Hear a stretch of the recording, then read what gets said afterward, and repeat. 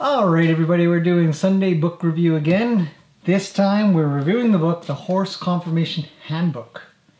I really like this book. I like this book a lot, actually, for so many different reasons. But the first thing I should probably start off with is discussing just a little bit of what horse conformation is, and then a little bit of why you should know more about horse conformation. First thing first, horse conformation is all about the bones and muscles, tendons and ligaments, and how they're all put together on the horse that defines how they stand, walk, trot, canter, gallop, move around, jump, everything that they do. It can affect their balance, it can affect their performance, it can affect their lifespan, it can affect whether or not they're going to be able to survive in a herd, whether or not they can run quickly, eat properly, all kinds of things. The conformation of a horse is very, very important.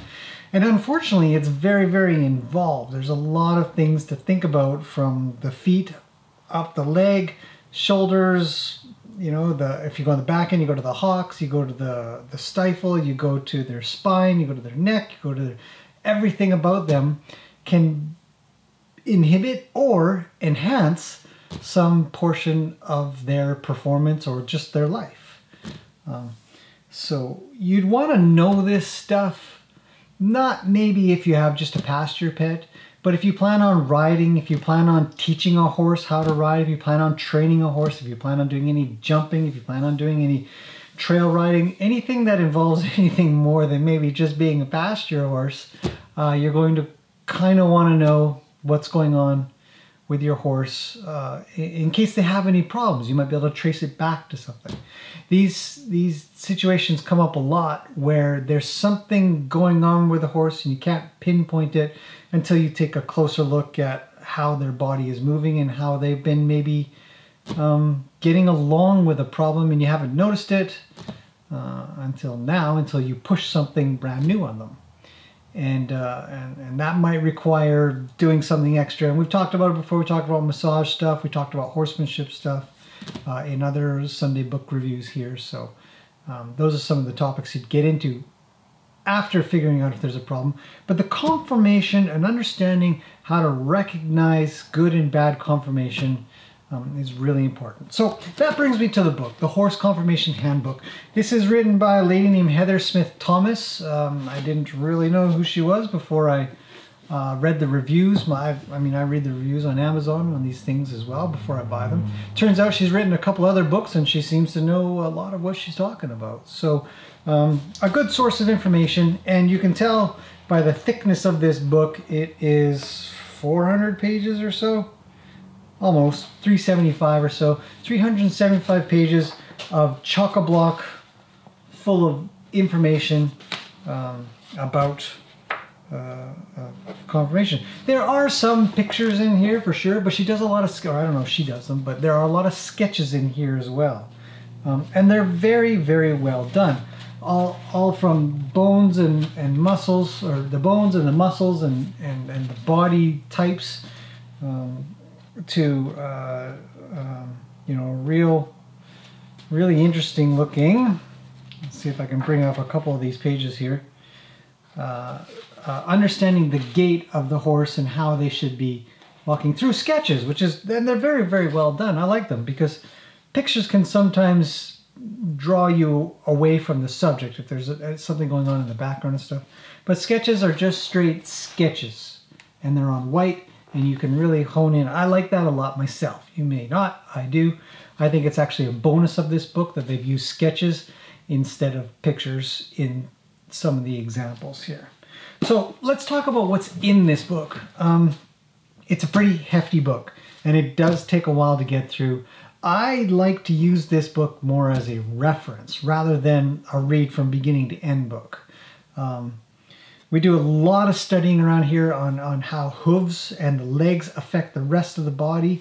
When you start making changes down here, how does it affect up here? If you make changes up here, is it going to affect down there when they start, walking? And how must you make changes between the two? So that's a lot of what we do here. Not to say that that's what you do, but you may be thinking, the same kind of thing. So there's 3 sections in this book. I'm going to go over them quickly.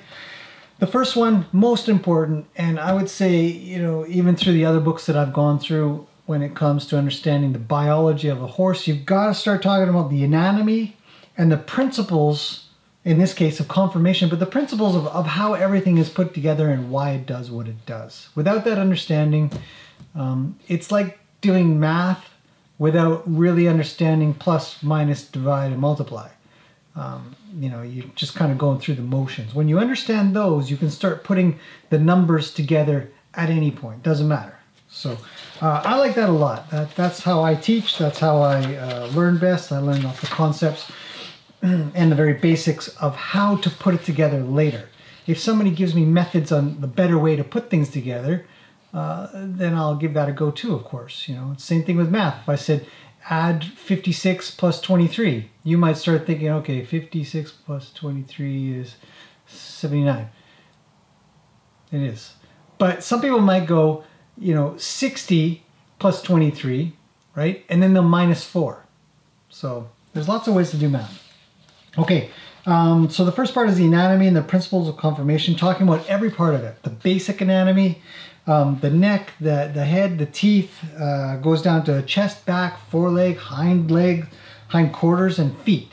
So talking about all those bits and pieces, and puts it all together later in part 2 in evaluating a horse, which is another good reason to know about conformation. If you're going to buy a horse, you're really, really, really going to want to know whether or not that horse has good conformation. I see it all the time. People show up, or you know, or I meet people, new people, you know, and there's nothing against them. There's no judgment, but when I look at a horse and I see, you know, there's a problem. Maybe the horse paddles when it runs, you know, when it trots or canters, or one of its back leg twists every time it takes a walk, or when it lands with an outward foot, or the front feet are imbalanced inside, or they come out wide. And there's all kinds of things that you look at and you think, that's going to be trouble later.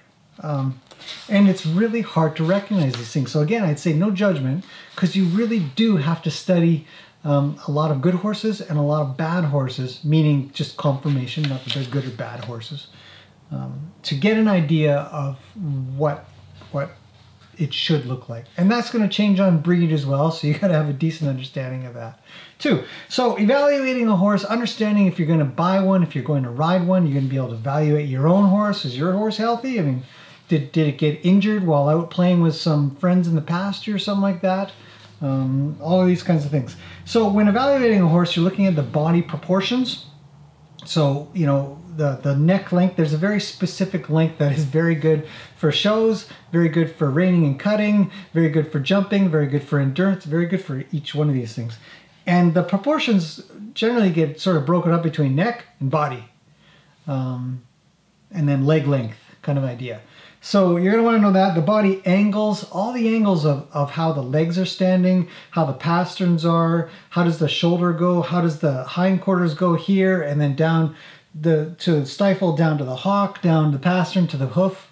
All of these things are super important if you want, especially if you want the most high performance horse and the healthiest horse. There are norms out there to be followed that will give you a very good idea of what's quite healthy. So the angles, the height, talking about how a horse moves, you know, that's really important. Its athletic ability and soundness, whether or not it's got a limp, whether it's compensating for something, because sooner or later that'll really affect the horse down the road. Because it'll be constantly compensating for something, so it might have a high shoulder, or you know, it might have sort of a twisted back, or it might have an arched back. All kinds of things to think about, and finally finishing that section off with the senior horse. As our horses tend to get older and they live longer, when they get beyond, say, 22 or I mean, if they're not, I don't know a lot of race horses that really make it past their 20s. Too well, but a regular horse, a regular riding horse that is just, you know, maintained and stuff, they get into their 20s and stuff, and they start like humans, they start to sort of fail here and there and be a little bit weaker and stuff. So talks about that as well. Very, very useful. And then the last part is the appendixes. And she talks about applying what you've learned and then goes through 6 case studies. Now, I love books that have case studies. I do case studies all the time where you go from beginning to end of a study of a series of events, and they could span a week, a day, 6 months, a year can be a case study as well. Because you might take a horse that's kind of wrecked and you might take it through its paces of training, of doing body work, of changing the diet, of changing the environment, changing the style of riding, changing the headgear, any of the tack, and seeing what makes a difference for your case study. That's exactly what it is. You have a case and you must study it. And I find these types of examples very, very useful to apply, as Section 3 is all about, all of the knowledge that you've got up until then, if you've retained it, and hopefully you have. So, excellent book for that. I'm sure there are other books out there that are pretty good, and if you have any, please let me know. I'd be happy to go kind of read up and see what they're about, and if they're really good, I'll buy them and read them, and I'll review them here, as long as it's a good book. I don't really want to review bad books, because I don't want to put out any negative publicity, sort of say. So, good books though, they'll be here all the time. Now this lady also, if you look on the back, it's I think she does judging as well. So if you go to competitions, you're going to need a horse that has good conformation in that area to win the ribbons. So there's lots and lots of practical reasons of why it's important to understand conformation. Mostly though, in my opinion, health and performance of the horse. So we use a lot of this knowledge in our own ability to just look at horses and see what they're doing, but we're perpetually learning too, and this book has been a big help as a reference. So I thought I'd recommend it to you guys. The link's below if you want to, you can search it out on Amazon, but we linked it below to make it easy. Let me know if you have any questions or comments, and I'll see you guys next Sunday for another book review. So thanks for watching. I hope this helps. See you guys again soon.